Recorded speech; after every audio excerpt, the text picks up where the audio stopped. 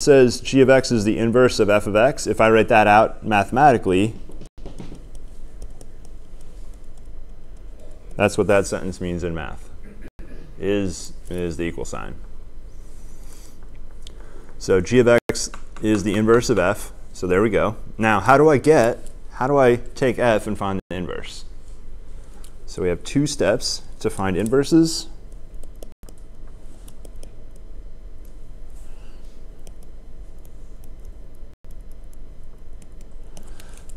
So step one, you're going to start with y equals f of x. You're going to swap x and y.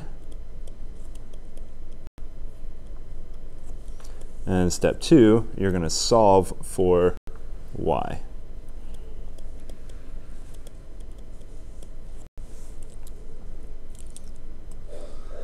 So let's go ahead and find this inverse now. So I'm going to begin with y equals f of x, which is 4x plus 3. So step one, I'm going to swap where I see x and y. So I have x equals 4y plus 3. So that's step one, swap x and y. So step two, solve for y. So this easy algebra problem, subtract 3, and then multiply by a fourth or divide by 4.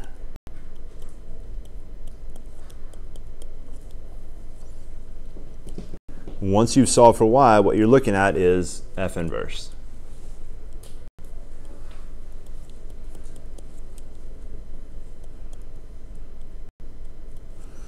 So that's f inverse of x.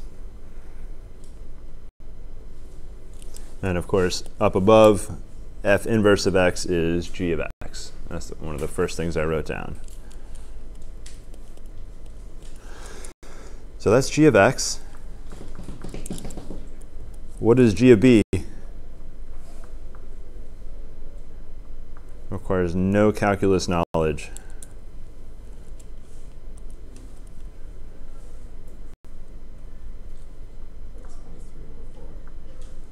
What's that? So, yep. Yeah, you're just going to feed it, put a b in there instead of x. That's all. So it's going to be b minus 3 over 4. So you're going to notice, especially in 7.1, that most of the difficulty you have is the actual notation and knowing what they're talking about. It's really going to be the major issue is just figuring out the notation that you need to work with. So there's g of b. Now g prime of b. So this would be d over, normally it would be dx, but the variable is not x anymore. The variable is b. So this is a db derivative. I think it would be easier to write it 1/4 times b minus 3. I'd rather do my derivative in that form than that quotient form. So this is 1/4. The constant multiple rule says you can bring the fourth outside. Derivative of b minus 3. Derivative of b is 1. Derivative of a number is going to be 0. So we just get 1/4 as our derivative.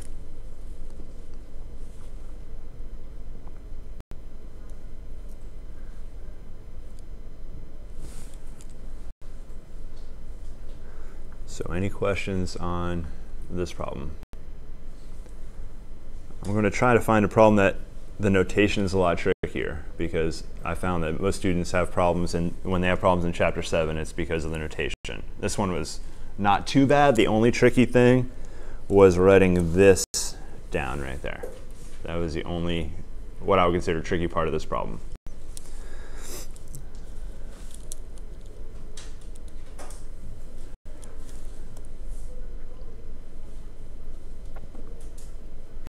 So this next problem is almost exactly the same. Compute g prime of x, where g of x is the inverse of. So that's pretty much the exact same problem, just slightly different function. Same problem. All right. This one looks a little bit different. They're asking for some more. All right, let G be the inverse of F. So I'm going to start by writing down what that means in math. It just means G equals F inverse.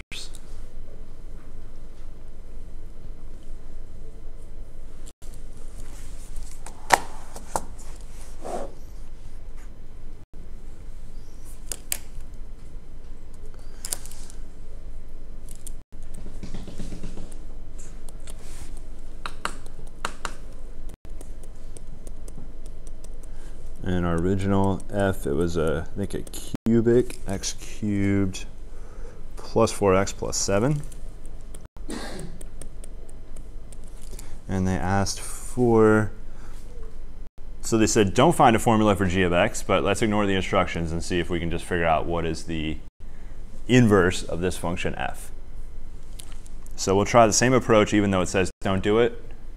We're just going to try the exact same approach we did before and try to solve, find the inverse. So I want to find f inverse of x. So how do we do that? We start with y equals x cubed plus 4x plus 7. And we're going to swap x and y. So we have x equals y cubed plus 4y plus 7. Why is this difficult to solve for y, this particular equation? Why is this one way harder to solve for y than the last one we did? Cubic. So there's, if it was quadratic, we could go complete the square, and then y would show up in one spot. But this is not degree 2 or quadratic, it's degree 3. There are some crazy algebra tricks you can do to cubics, but they're pretty tricky. So this one's not going to be easy to solve for y. I mean, I can do a little bit. I could subtract 7, give it a good shot. But what would be a good move to make from here? I could factor a y out, but that's not really going to get us really any closer to where we want to be. We still see y in two different places. So that's no closer to getting y in one spot. So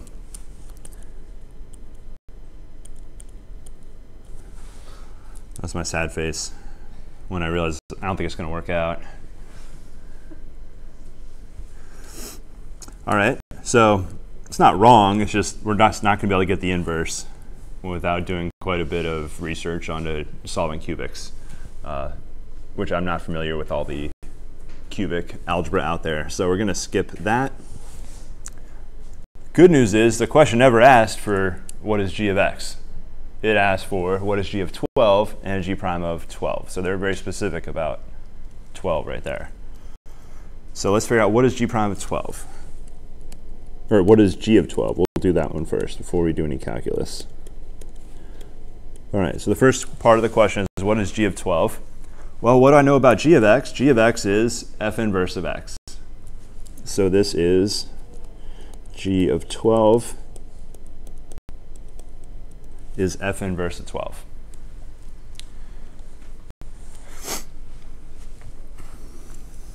And if we think about the regular function notation, we would write y equals f of x. I'll write this down a little lower, actually. So normally,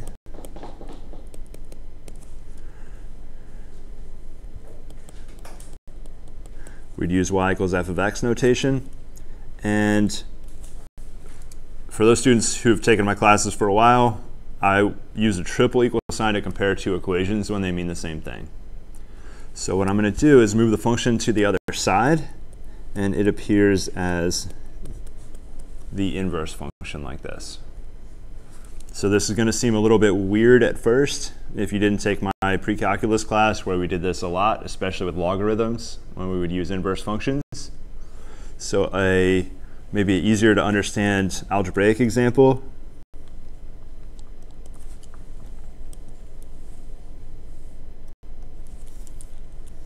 If I want to move the function to the other side, so the function here on the right side is take x and cube it. So what is the inverse function or the opposite function of cubing? It would be a cubic root or a 1/3 power. So if I bring the function to the other side, it would look like x equals y to the 1/3 power. So it's the same, tells me the same information. It's just the algebraically it's the same. It's just moving the function to the other side as the inverse function. You've done this quite a bit. You have an easier example. You could use a -2 function. So what function undoes subtracting 2? Adding 2. So that would be the same as y plus 2 equals x. So we move the -2 function to the other side as the inverse function. So you've done this before, you just probably didn't see it laid out like this. So this is just a little refresher down here. You've been doing this stuff for a while.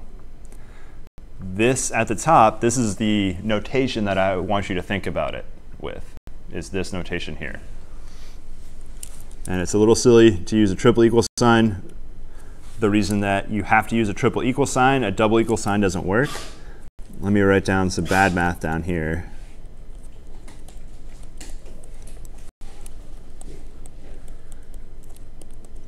If I use a regular equal sign, it tells me some extra information that I don't want. It also tells me that x minus 2 equals y plus 2. So it's saying that too many terms are equal. What I really want to do is compare the equations, and that's not good to use an equal sign to compare equations, because equal sign means something very different inside of an equation. So that's why I go with the triple equal sign to compare equations.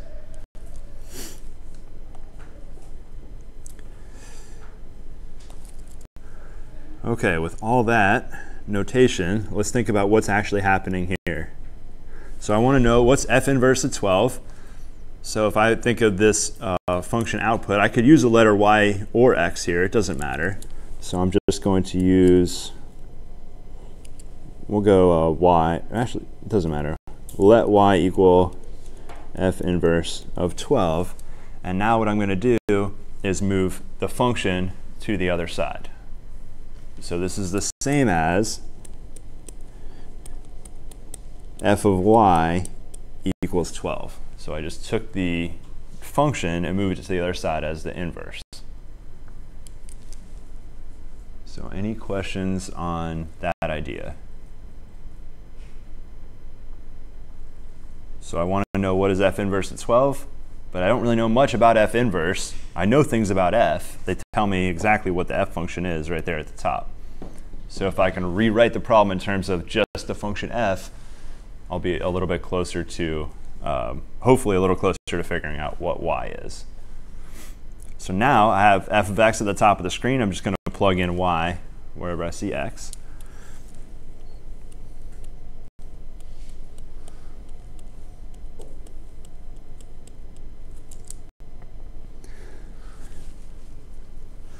Quadratic formula is not going to save you here.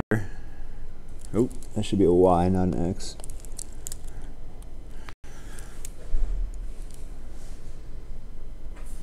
So let's go ahead, let's collect our constants. Let's put them on, I don't really know what side would be best to put them on. Let's subtract 7 to the other side. So we got 12 minus 7 is 5.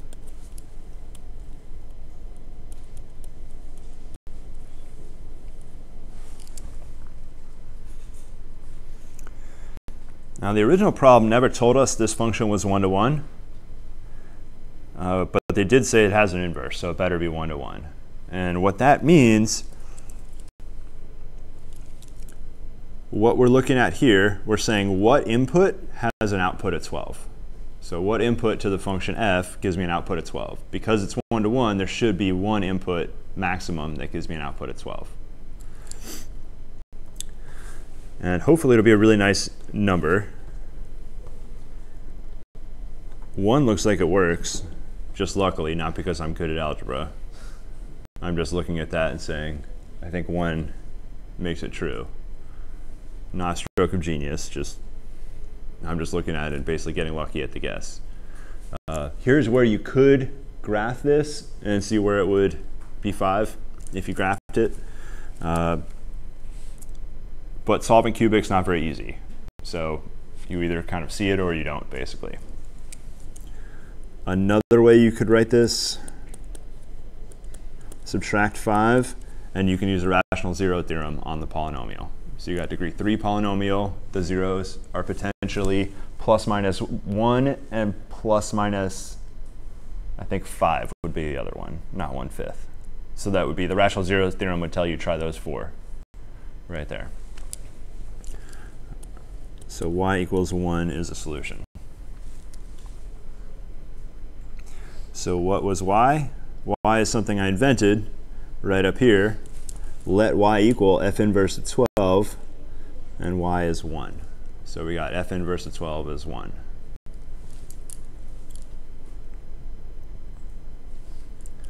So this problem, I think, makes the notation, you need to use the right notation to answer this question successfully. Like, none of the algebra I did on the board was too difficult. It was just all about the notation and keeping track of what's f inverse. So this was the algebraic part of that question. Now the second part was calculus. What's a derivative of, I think, f inverse of 12? So g prime of 12.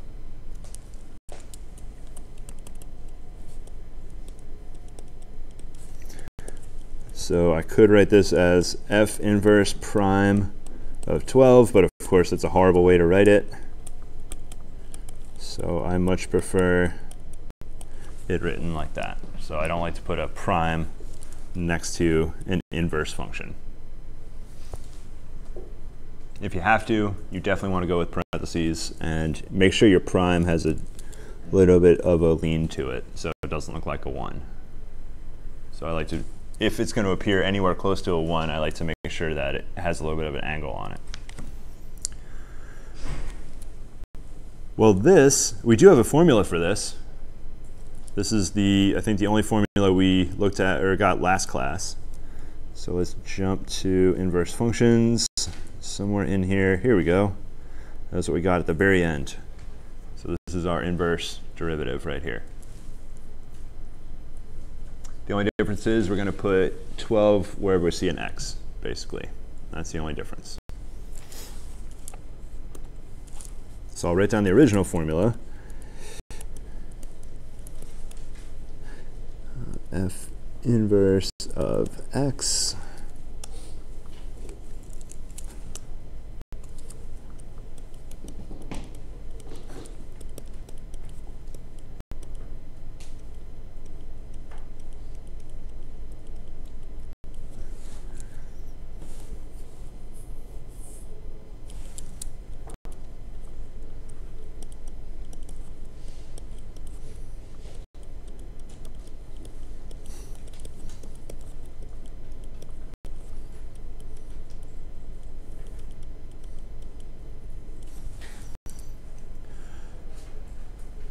So in Calculus 1, what did you learn about plugging in constants and derivatives?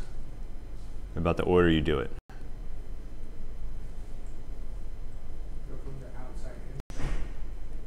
Yeah, so we're definitely going to do that when we're taking a derivative. But what happens if I plug in constants before I take a derivative? What do I get? Zeros. 0. The good news is I'm not taking a derivative. I haven't really taken a derivative. I've just applied the derivative formula for this. At some point, I will go and take a derivative, but not quite yet. Let's look at what we wrote down. F inverse of 12, that's the same as g of 12. That's what the f inverse function is g.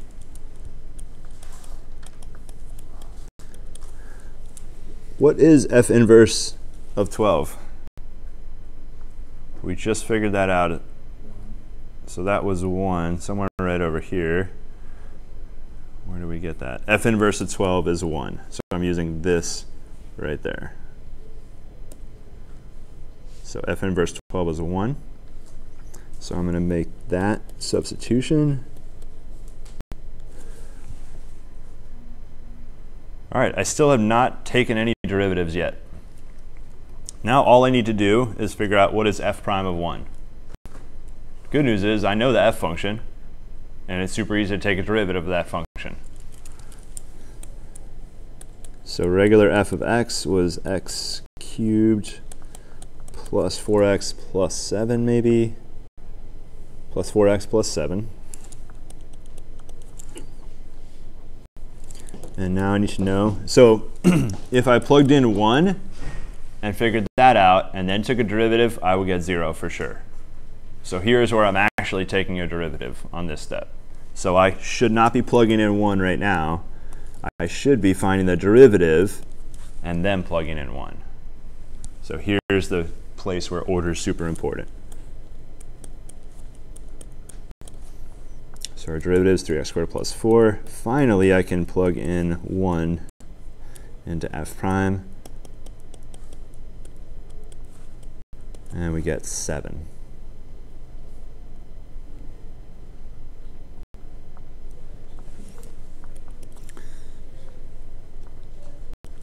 So f prime of 1, we just figured out was 7, which is the derivative of g of 12. So none of the algebra I did was difficult. None of the calculus I did was difficult. The difficult part was keeping track of everything and putting it all together. So you're going to find that that is the main difficulty with this section right here in 7.1.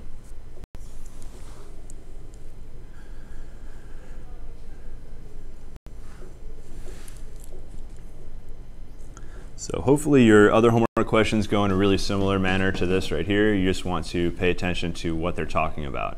So when they say g is the inverse of f, you want to write down g of x equals f inverse of x, and then know that those are the same.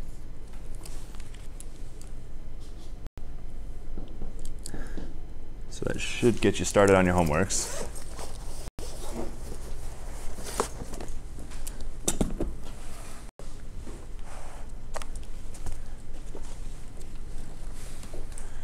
And your first quiz is going to be on Friday, and it will definitely cover 7.1. So there's a really good chance I'll put a question similar to one of these homework problems on your quiz.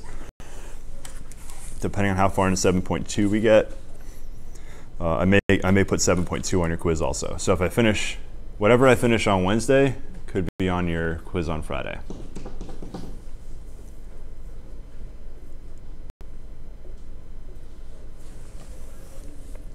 So I think we've done enough example problems from 7.1.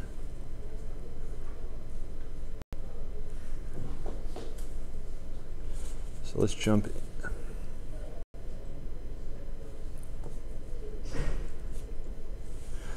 into 7.2.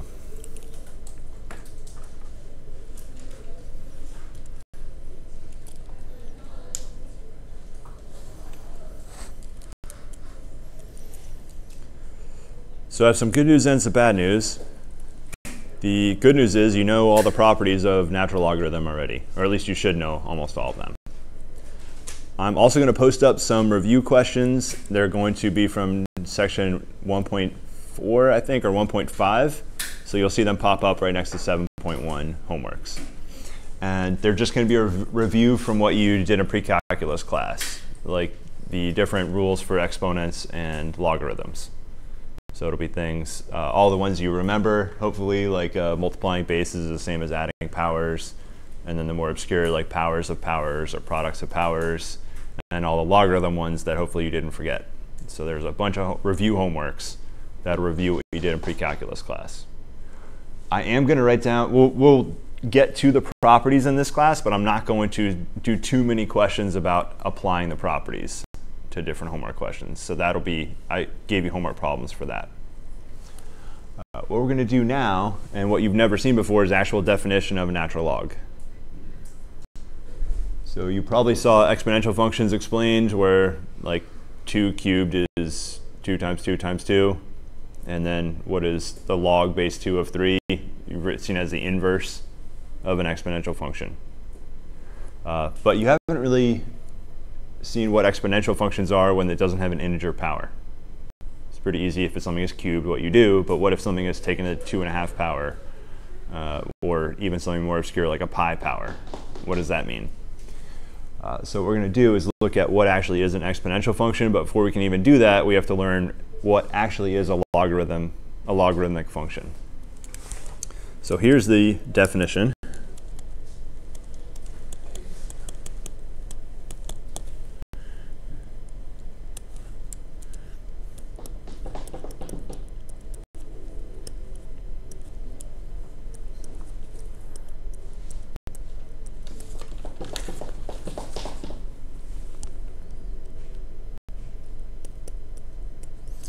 Now there's many reasons you haven't seen this before, mainly because this wouldn't make any sense until the end of last quarter is the first time that this would make any sense. You can't show this to somebody in pre-calculus class and expect them to get it. All right, what in the world does this even mean? I mean, the left side means natural log of x, but what does that right side symbol mean? It's your bounds, so the lower bound, upper bound. So it's an integral, and those are the lower bound and upper bound. So integral means area under a curve of what function? The 1 over t function from 1 to whatever in the world x is. And x can be anything that's 0 or more. Or no, anything, you can't use 0, anything bigger than 0. So let's draw a nice little graph here of the 1 over t function. It's pretty easy to draw.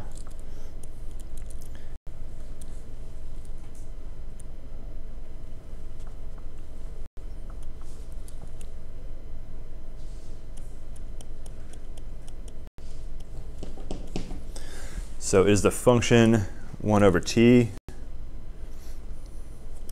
at 1, when t is 1, our output value is also 1, so we get that point on the graph. If we go over to 2, our output value would be 1/2. If I went to 3, it'd be 1/3. If I went to 1/2 t value, I'd be way up. This is not quite to scale. That would be way up at 2, just be the reciprocal. So area under the graph, we're going to start at 1 right here. Now let's say x is bigger than 1. So that means we're going to start at 1 and go to the right. So let's say x is somewhere over here. The area right here, how much area I just shaded in, is the natural log from 1 to x, right there. So you can see when x is greater than 1, you get a positive value. If x is small, between 0 and 1, you're actually going to go, so I'll do that in blue. Let's say our x is small, like closer to 1/2, you would get this area, except the weird thing is you'd be starting at 1 and then going to the left. So what would that mean about your area if you integrate with starting at a bigger bound going to a smaller bound, but your area looks positive? It would be negative, yeah. So if the area looks positive and you're integrating like big x value to small x value, you're going to get a negative. And if things are positive and you go from a smaller x value to a bigger x value, you would get positive. So let's write down some of these properties.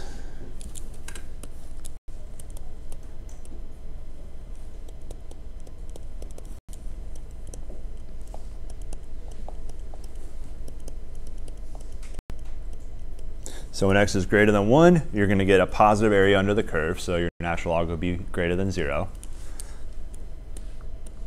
When x is small, between 0 and 1, natural log would be negative, because you would count that area as negative going to the left.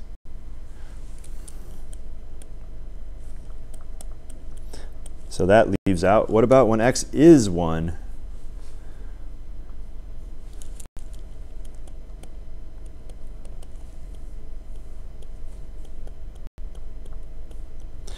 What is the area under the curve from 1 to 1? 0. So that'll be 0. So it'll be a width 0 rectangle is the way to think about it. Doesn't matter how tall it is. This one's only height 1, but even if it was height 10,000, your width is 0. So you still have 0 as your area. So that right there is why natural log of 1 is 0.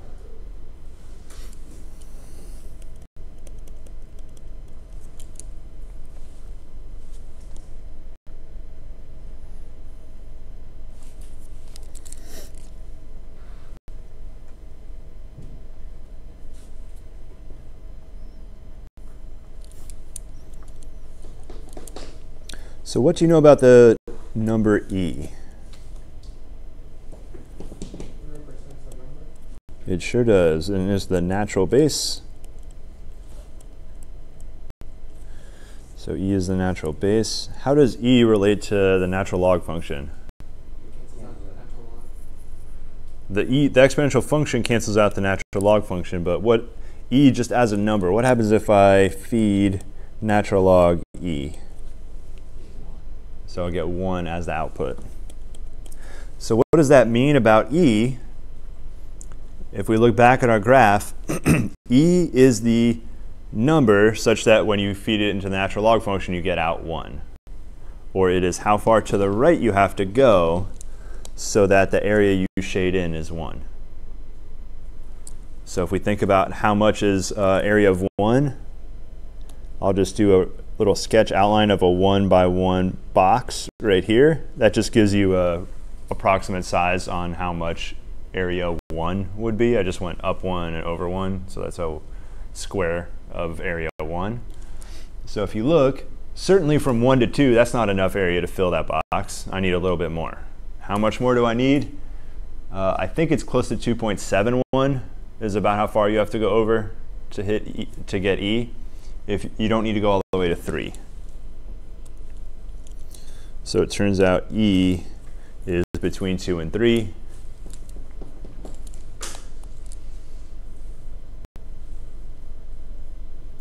E is a natural base such that, so it is a number such that, and the natural log of that number is 1. So that is how E is defined.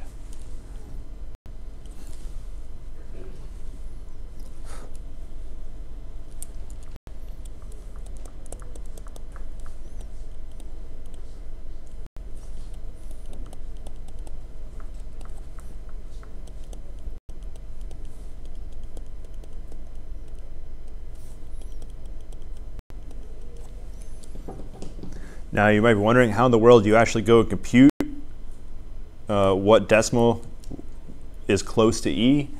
You know, we can look at the graph and say, yeah, it's probably between 2 and 3, but that's not very specific. The way you would do it, if you remember Riemann sums, where you go and make a bunch of rectangles, tiny little rectangles. If you use maybe 1,000 rectangles between 1 and 2, and another 1,000 between 2 and 3, and you ask the computer to add up the area, you can get a pretty good down to 1,000ths of how far you'd have to go over. If you use millionths, the computer can do that in probably a minute or less. You can get it down to the millionth digit. So just cut it into trillionths, and maybe that might take all day for a computer, but you can get your answer down to trillionths. They used to compute this stuff by hand and other fancier ways, with a little bit of cool algebra. But now we just use computers to get most of these approximate values. All right, so that takes care of E, the natural base. So let's go ahead and take a derivative.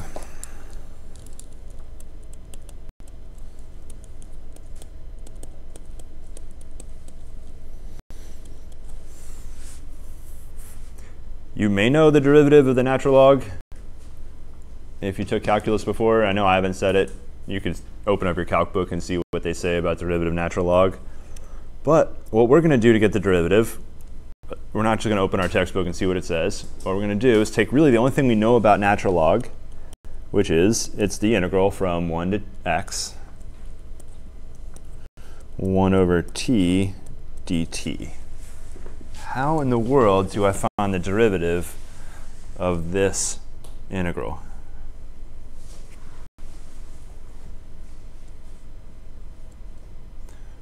You have to go way back to Calc 1.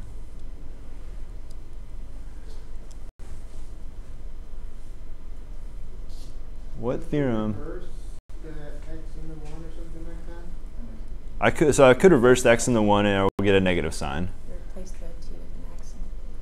So what is that theorem called that lets us basically replace the t with an x? Fundamental theorem.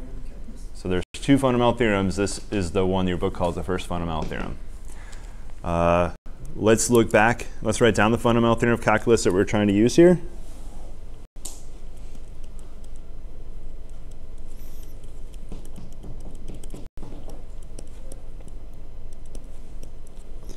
So I think the fundamental theorem, it's been a while.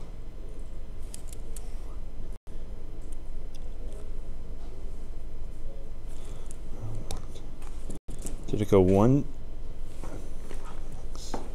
don't know if I want a to x or x to a. Somebody have their textbook with them? Why'd you look it up though? It's got to be in chapter 5.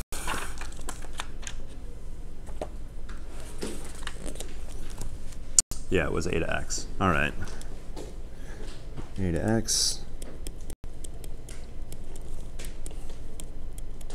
So I'm copying this right out of fundamental theorem 5.4, right in your textbook.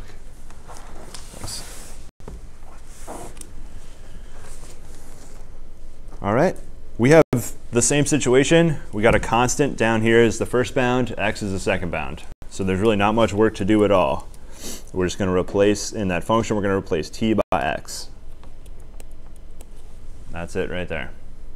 So it is f of that x.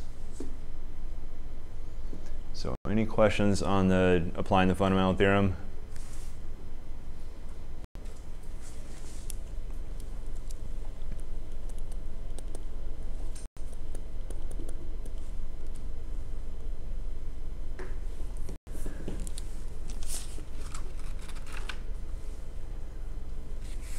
Now, every derivative that you get a free antiderivative with it. So what I'm going to do is every time we get a derivative, I'm also going to write down the antiderivative that we get. So there's a few ways to write it down. One of the ways to think about it, in function notation, what I want to do is move the derivative to the other side. And think about it just like a function. How do I move a function to the other side? It moves as the inverse. So if I want to get this out of here, I would move it over. Now, this is not OK notation to use right there. That's not the inverse of the derivative, the way that we write it. We write it as the antiderivative, which is an integral sign. So that's the inverse derivative, or an antiderivative. And of course, there's a dx at the end as well. And what goes in the middle is the 1 over x.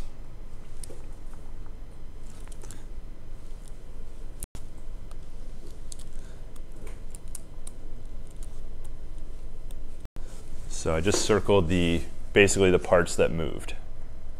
So you can see on the left side, right there, we've got the derivative. It's going to move to the right side, but it jumps over to the right side as an antiderivative, which we denote like that.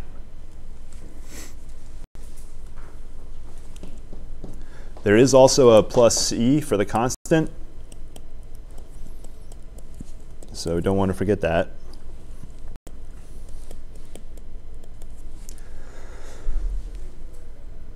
Now, there was the only actual trick you learned for antiderivatives was U substitution. So because U substitution is really, really popular, it's one of the better, more useful tools that you have. It's the only tool you have right now for antiderivatives. I'm going to, instead of writing x's for antiderivatives, I'm going to use the letter U for antiderivatives.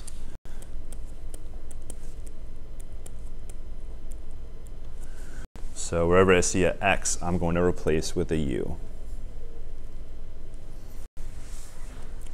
So we get the antiderivative of 1 over u du is the natural log of u plus c. So there's our free antiderivative that we got with our derivative. So let's do some example problems.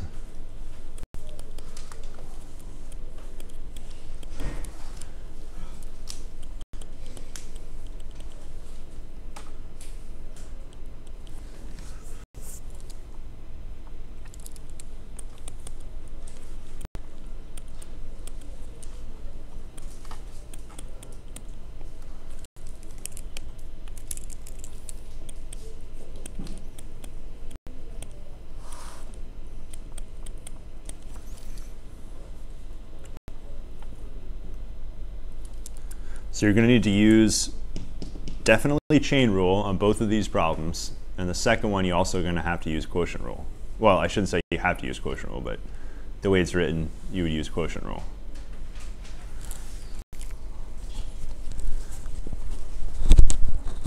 So I'll give you about 3 minutes to do these derivatives. as a good time to build up your formula page. If you don't know the quotient rule or the chain rule, you can start your cheat sheet right now.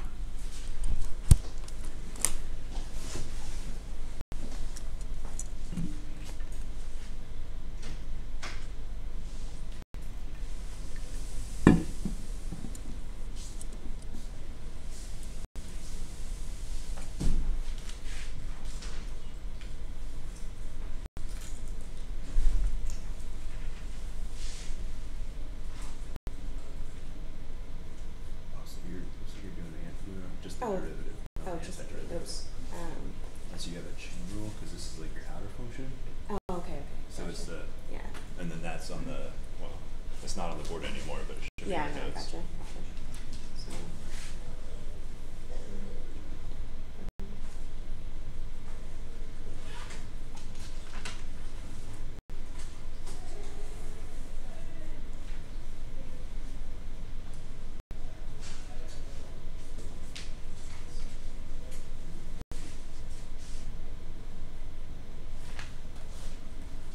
So chain rule is the first rule you're applying in both of these problems.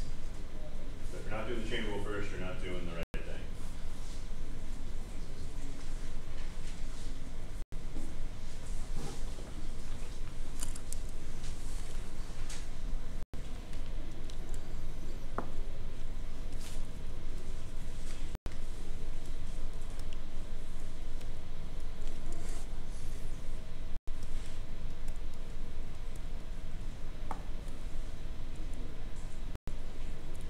So I just did the first chain rule step on the board, if you were stuck on that. So it's the derivative of the natural log of this thing, which is 1 over the thing, times the derivative of that you're going to the inside part now. So that's the first step of the chain rule. Then the next step is just a regular derivative right there.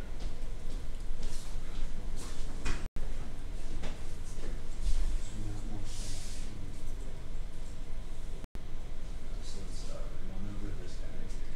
You got that. And then you're basically done with the natural log. So I usually do is kind of cross it out, like we cross it out or something, and then you're going towards the inside. So you take it that's that. So that shouldn't be enough. I think that would cancel out the first guy anyways to like that would cancel that guy. Okay, so I get the SQL functions really good, but I just go like the one over key stuff. Instead of use all the boxes.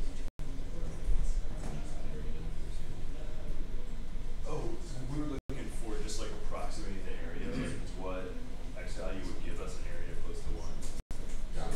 We were just using that to basically approximate what, like how far over in the x-axis we have to go to get an area very close to 1. So you were just like finding speed. Yep, exactly. We were just kind of eyeballing where E should be. Gotcha. And then if you want to do it more accurately, like you have to subdivide it up into tiny pieces. But isn't there like a way to do the derivative and then apply it to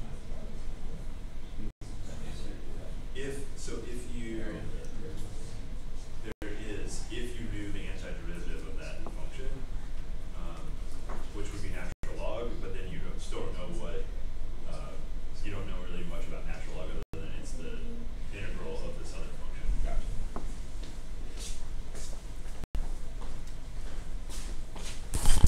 All right, so time flies when you're doing the chain rule, so we're gonna have to pick this one back up tomorrow. So I'm gonna leave you hanging.